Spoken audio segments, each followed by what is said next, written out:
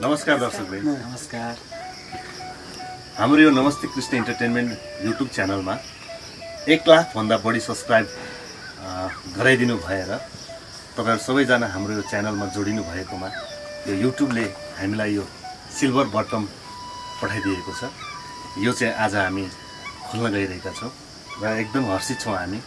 तपाईहरुको साथ र सहयोग हौसलाले गर्दा आज यहाँसम्म आइपुगेका छौं र अझै पनि विगतका दिनमा तपाईहरुको साथ र सहयोगको अपेक्षा राख्दै यसलाई हामी खोल्दै छौं।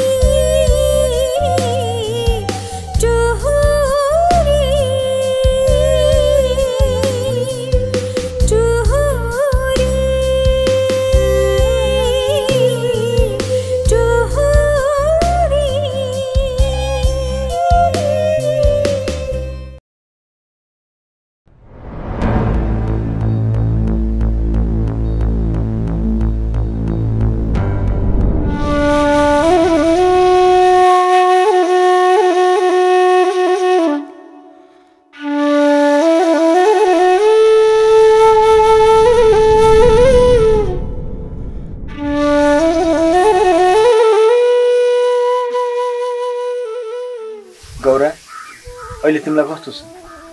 दुखेकै छ।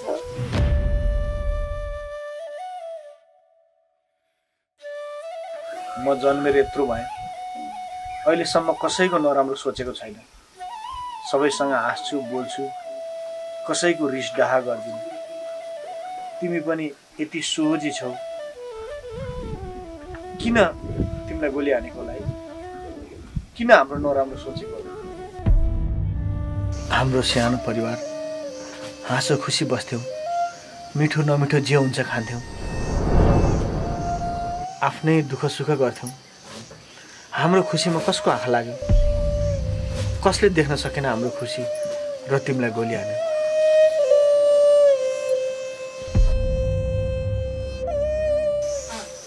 हे भगवान्, कसले मेरी गौराको यस्तो हालत बनायो त्यो त मलाई थाहा छैन, मैले त देखिनँ। तर तिमी त माथि छौ, तिमीले त सबै देख्छौ नि। जसले मेरी गौराको यस्तो हालत बनायो त्यसको कहिले राम्रो नहोस् भगवान्। त्यसलाई सजाय तिमीले नै देऊ भगवान्। भयो, अब यी कुरा नहर। यी कुरा हारिकन नि के फाइदा हुनेछ? चिन्ता लिकन पनि के काम छ? हाम्रो दशा लागिहाल्यो, दशा टर्यो। अब यही सोचिकन हामीले चित्त बुझाउनु पर्यो। हाम्रो भाग्यमा यस्तै लेखेको रहेछ गौरा, नआत्तियो। धन्नै त्यो दिन म समयमा आइपुगेर तिमीलाई उपचार गराएर ल्याएँ। अहिले तिम्रो यो हालत भएको छ। म समयमै नआएको भए त तिम्रो अवस्था कस्तो हुन्थ्यो होला? तिमीलाई केही भएको भए त म एक्लै कसरी बाँच्थेँ?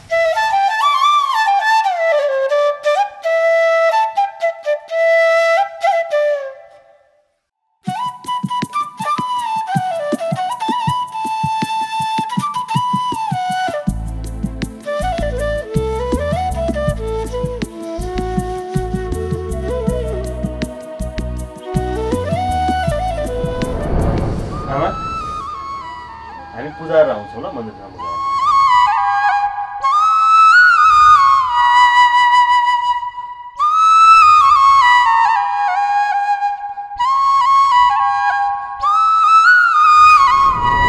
लहेर कहिले स्वास्नीले सहर बोकेर गएको छ, मलाई काममा तलाएको छ।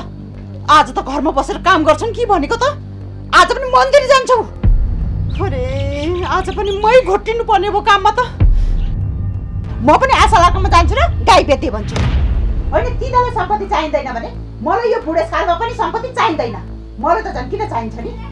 अब मैले आशालाई भन्नै पर्छ, म यो काम गरेर बस्न सक्दिनँ। म अब यिनीहरूको तमासा हेरेर म बस्दिनँ। यिनीहरू मोज मस्ती गर्ने। अब जान्छु आशालाई।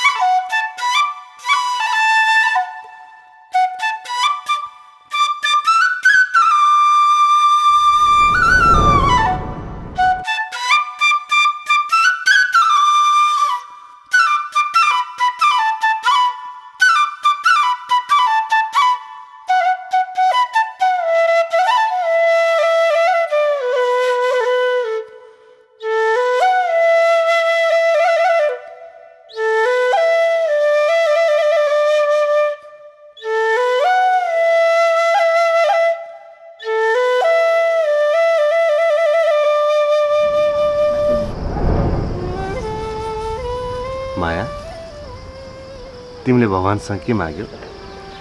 मैले त तपाईँको खुसी मागेँ। तपाईँलाई राम्रो होस्, मलाई पनि राम्रो होस्, हाम्रो घर परिवार राम्रो होस् भनेर मागे। अनि हाम्रो माया प्रेम कहिले पनि नछुटोस् भनेर मागे। हो र? ल मैले त अर्कै कुरा मागेँ नि। के माग्नु भयो? भनौँ कि नभनौँ? भन्नु न। भनौँ? होस् नभनौँ, पछि भन्छु। भन्नु न। होस् कि होस् जा, मैले भन्नु न भने। मैले त हाम्रो बच्चा होस् भनेर मागेँ। के भयो? तपाईँ जहिले पनि यस्तै नचाहिने कुरा गर्नुहुन्छ। के नचाहिने हो र? नि बच्चा चाहिँदैन हामीलाई? अहिले भर्खरै चाहिएछ त। अब त बेला पनि त भएन। भएन?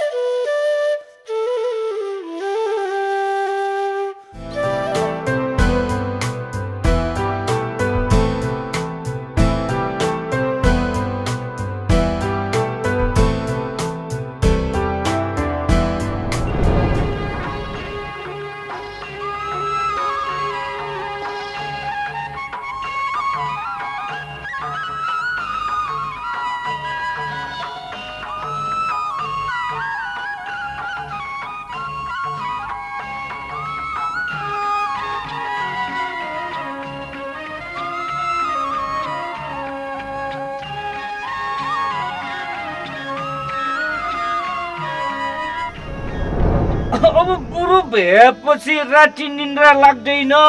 अब यति ऐला खाए मात्रै निन्द्रा लाग्छ।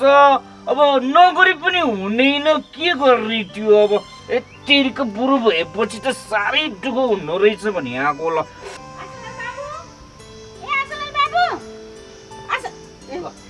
भाउजू पो आउनु भएछ।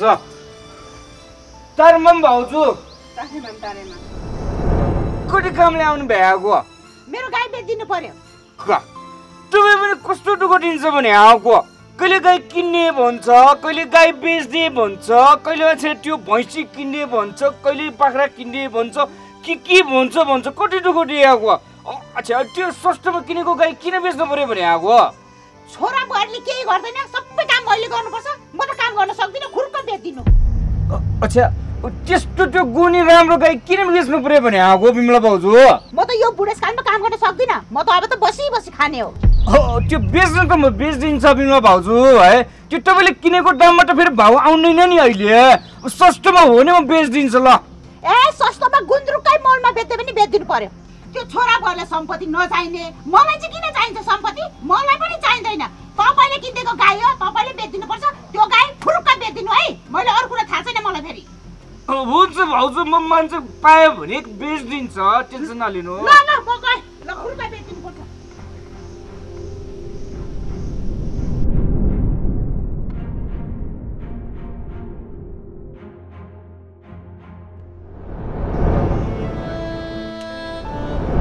यो असललाई केही थाहा छैन भनेर त्यो बिमला भाउजूले त्यो मलाई सुनाएको होला है। मलाई त सबै थाहा छ। त्यो पहिला त्यो महिला टुक दिनको लागि गाई किनिदियो भन्यो, मैले गाई किनिदियो। त्यहाँ अहिले सबै काम आफूले गर्नु परेको छ, त्यही भएर गाई बेच्दै भने आएको। कमबाट चाहिँ यो आशालाई सबै थाहा भइसक्यो ल। त्यो अब त म यो बिमला भाउजू कता रमिता हेर्छु भने आएको ल। म आनन्दले हेरेर बस्छ त्यो। यो आशाले उसको गाई बेचिदिन्छ भनेर त्यो बिमला भाउजू मक्ख परेर गएको होला। म त सक्दैन। अब त्यो किन कोही आयो भने पनि म त भर्काइदिन्छ। अब यो बिमला भाउजूको दुःख हेर्ने हो, रमाइलो गर्ने हो म त ल। राजामती कुमती जिके वस पिरटी आए बाबा राजामती चा। राजामती कुमती जिके वस पिरटी हाय बाबा राजामती चा। कस्तो आनन्द लागेको हुने अब।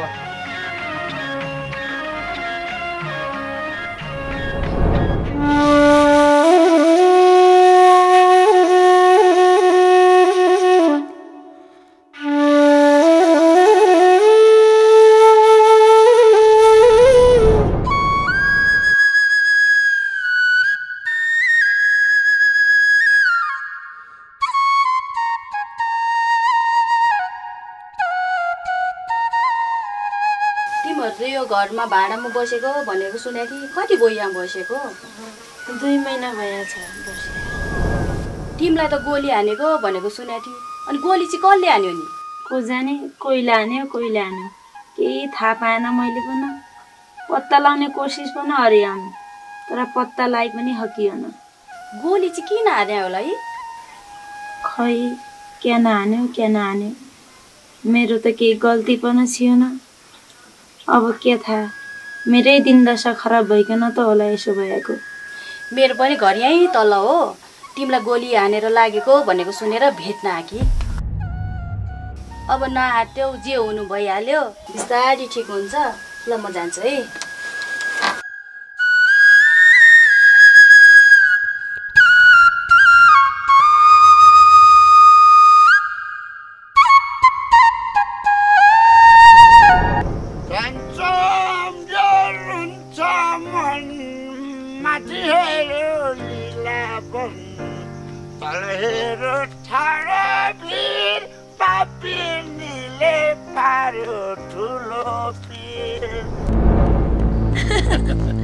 नचल्नु नभनेको कस्तो कुरा गर्छौ? आफ्नो श्रीमतीसँग नचलेर कसरी चल्ने हो त? नचल्नु न नचल्नु भनेको। मलाई तपाईँको यही बानी मन पर्दैन। कति जिस्किर नआएको। आउ न के नचल्नु न। कस्तो के आउ न भनेको? मलाई मन पर्दैन के आउ न भने। बच्चा भनौँ भने बच्चा पनि होइन, बच्चाको बाउआमा हुन लागिसक्यो। अलिकति लाज शरम छैन। मलाई मन पर्दैन के आउ न भने। यो हात त लानु।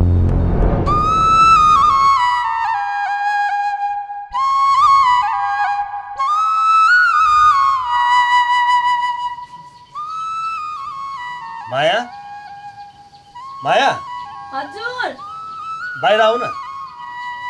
आउँदाखेरि काङ्गो लिएर आऊ है। नाइ म त आउँदिन। आज तपाईँ जिस्किने मुडा हुनुहुन्छ, म त मरि पनि आउँदिन। आऊ न कि आऊ। अब काङ्गो लिएर आउँदाखेरि मैले के गर्छु त तिमीलाई? काङ्गो लिएर आउँदा खुरुक्कै नि। आउनु भनेको खुरुक्क।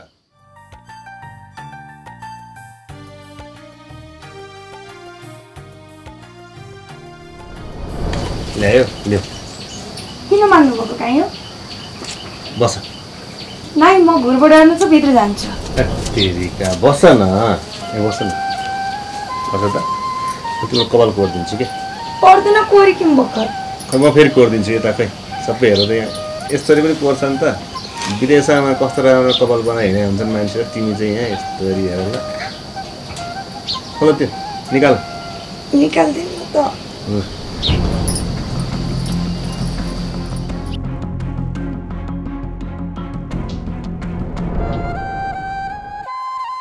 तेल लगाएन तिमीले आज?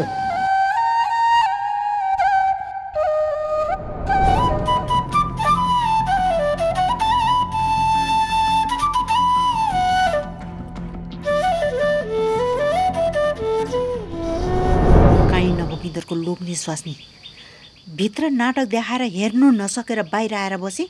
फेरि बाहिरै आएर रमिता देखाउन थाले। होइन छोरा त मैले पाएकै रहेछु।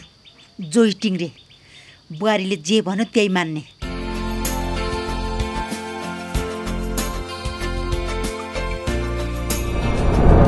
स्वास्नीको कपाल कोर्दिने, स्वास्नीको अघि पछि हिँड्ने। यस्तो जोइटिङले छोरो हुनुभन्दा त बरु छोरी भइदिएको भए आनन्द हुन्थ्यो। यस्तो नौटङ्की नाटक त हेर्नु पर्दैन थियो मैले।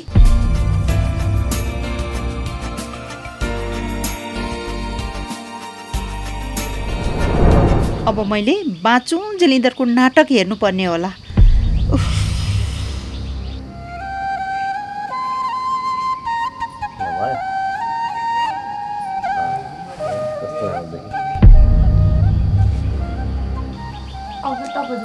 पर्दैन मेरो ठिकै छ। पर्दैन के ल आमा कता लानु? अब कहाँ जानु नि? यसो गोठतिर गएर आउँछु। ए हस् हस्। यता उतै फेरि यता झरेछु। खै त फर्क। किन? किन झार्नु चाहिँ किन पर्ने क्या यो?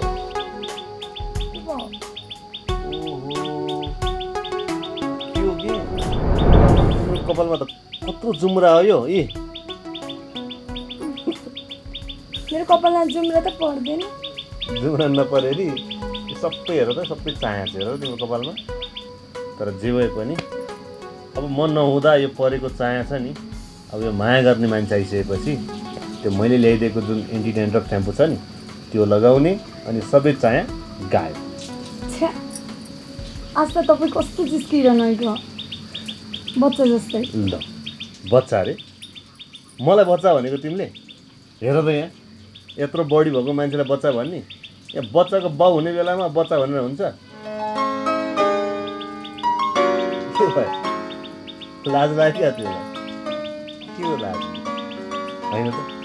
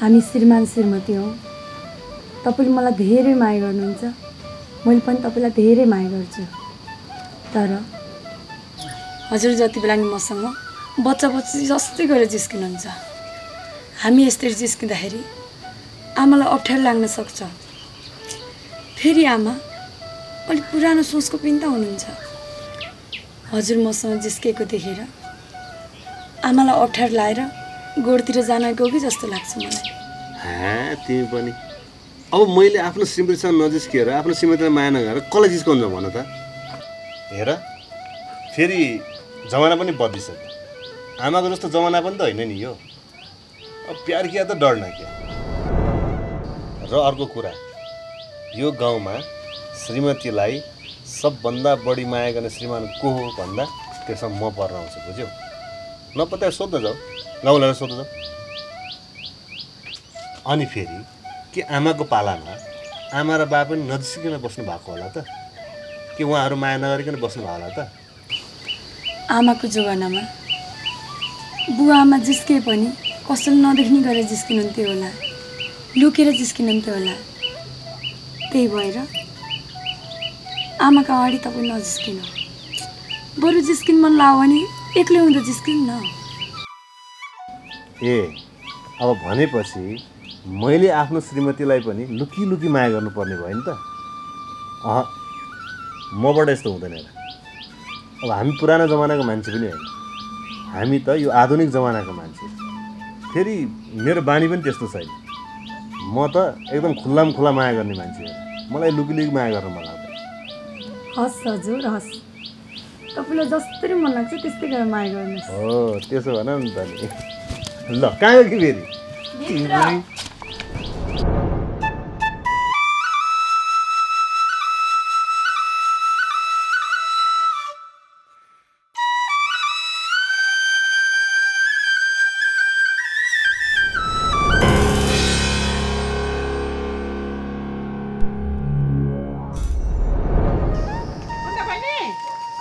हजुर ए बिल्ला दिदी बस्नु न तिमी पनि बस न हस् एकछिन है म मुटा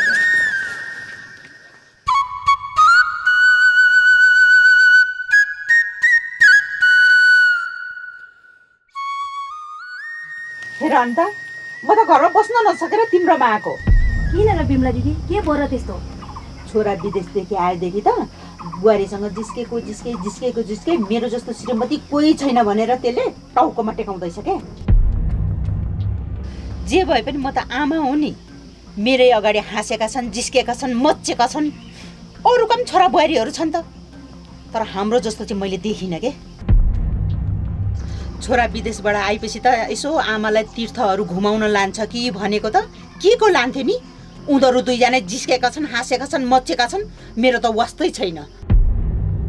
अब फेरि हेर न, छोरा बुहारीको कुरा काटे जस्तो हुन्छ। अब भन्न पनि के भन्नु है, आफूलाई लाज लाग्छ के। उनीहरू माथि सुत्छन्, म तल सुत्छु है। हाँसेका छन्, जिस्केका छन्, मच्चेका छन्। म त रातभरि सुत्नै सक्दिनँ। अन्त रातभरि पनि त्यस्तै, दिनभरि पनि त्यस्तै। त्यही माथि म जहाँ जहाँ जान्छु नि त्यही आएर जिस्केर बसेका हुन्छन्। म त देख्न सक्दिनँ, हेर्न सक्दिनँ। एउटा कुरा के अन्त, अब छोरा त त्यस्तो भयो होइन, बुहारी त छोरी मान्छे हो नि। आमाको अगाडि जिस्किनु हुँदैन, हाँस्नु हुँदैन, आमाले देख्नुहुन्छ भन्नु पर्दैन त्यसले।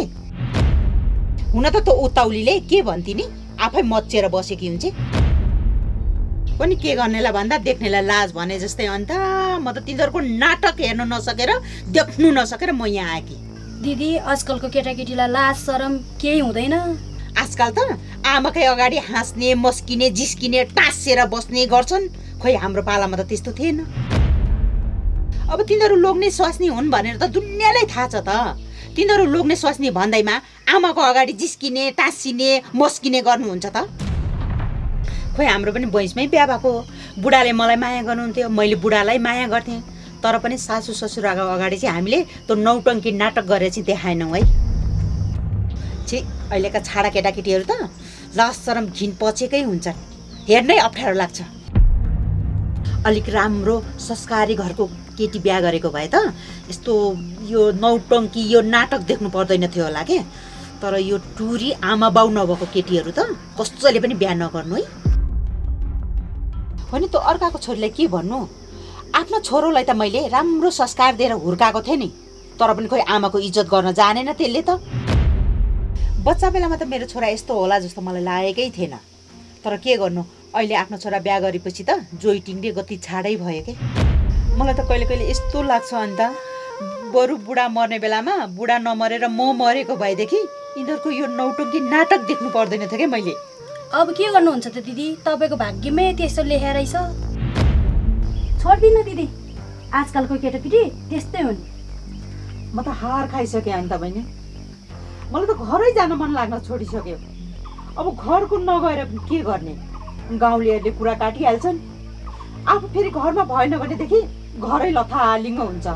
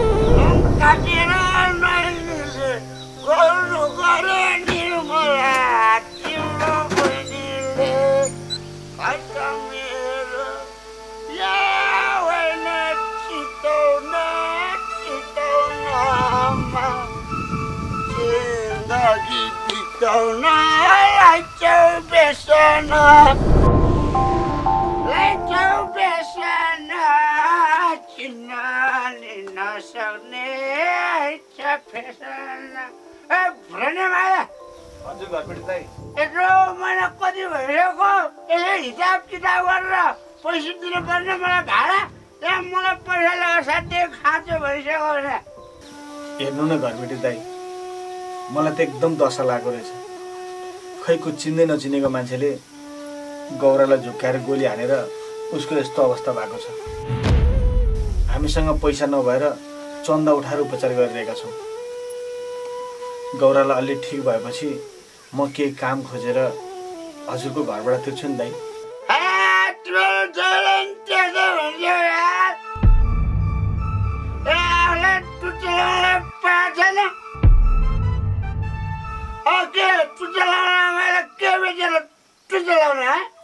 दाइ, 1-2 महिना हामीलाई टाइम दिनुहोस् न। म जसरी पनि हजुरको घरबाट तिर्छु नि।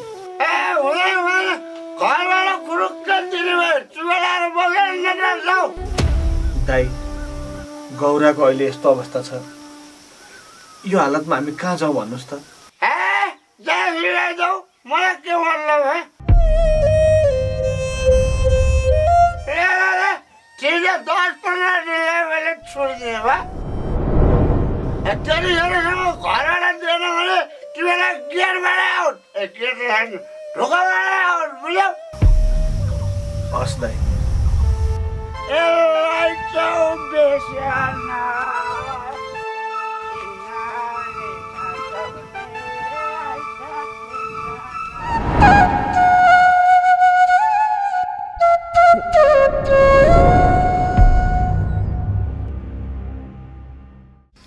नमस्ते।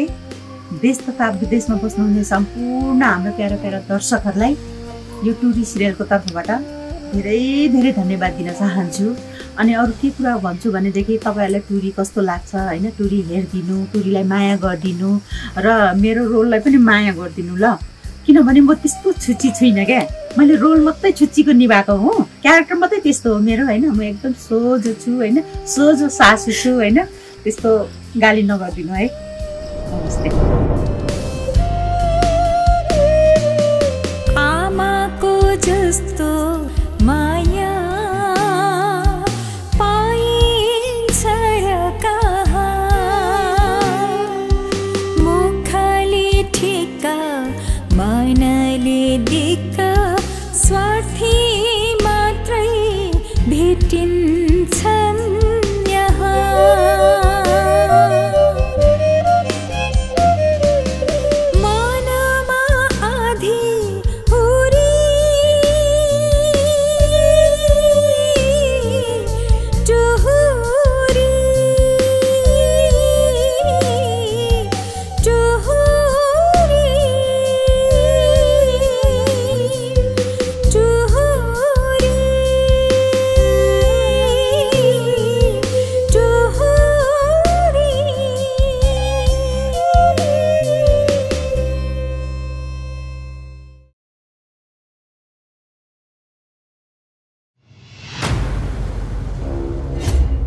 मलाई जेठी भन्नुहोस्, राधा भन्नुहोस्, तर मलाई कान्छी चाहिँ नभन्नुहोस्।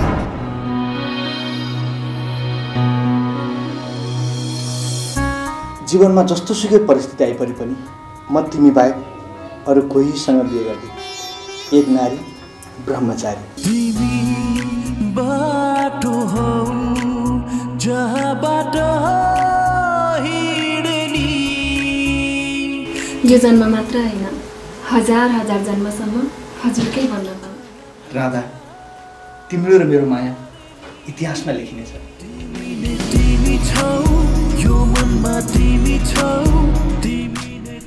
जीवनको अन्तिम साससम्म पनि श्रीमानको साथ श्रीमतीले अनि श्रीमतीको साथ श्रीमानले दिनुपर्छ। त्यही पनि श्रीमान श्रीमती किन झगडा गर्छन् होला है? बच्चालाई त्यसरी कुट्ने पिट्ने होइन नि, बच्चालाई त माया गरेर हुर्काउनुपर्छ। जसको बच्चै छैन त्यसैले मलाई अर्कै उपदेश दिने, बच्चालाई कसरी हुर्काउनु पर्छ हामी बच्चा भएकोले राम्रोसँग थाहा छ। त जस्तो बाजी आइमाईलाई के थाहा, पहिला बच्चा जन्म हुर्काएर देखा अनि मलाई अर्ती उपदेश दे। एउटा महिलाले बिहे गरिसकेपछि जब सन्तानलाई जन्म दिएर आमा बन्न सक्दिन नि, त्यो नारी के नारी? तपाईहरु दुवैजनाको कुनै पनि खराबी देखेको छैन। त्यसो भए किन हाम्रो बच्चा हुँदैन त डाक्टर साहब? मेरो कोखमा एउटा बच्चाको बास गराइदिनुस् भगवान। हामी तपाईको प्रसाद सम्झेर ग्रहण गर्नेछौँ। अरू मलाई केही पनि मतलब छैन, मलाई बच्चा चाहियो। मैले अर्को बिहे गरेर यो खुसीहरूलाई छताछुल्लो पार्न चाहन्न राधा। तैँले मेरो श्रीमानसँग बिहे गर्नु पर्यो।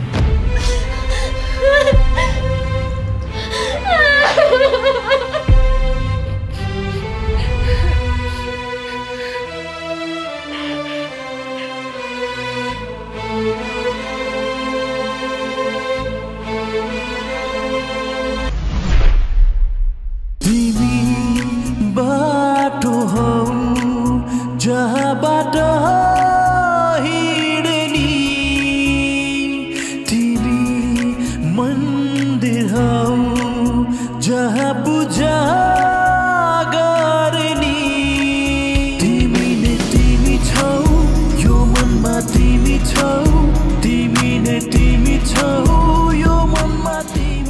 तपाईहरूको एकदमै महत्त्वपूर्ण रात, सुहाग रात। दुवैजनालाई बेस्ट अफ लक। र मलाई जति सक्दो चाँडो बच्चा चाहिन्छ है।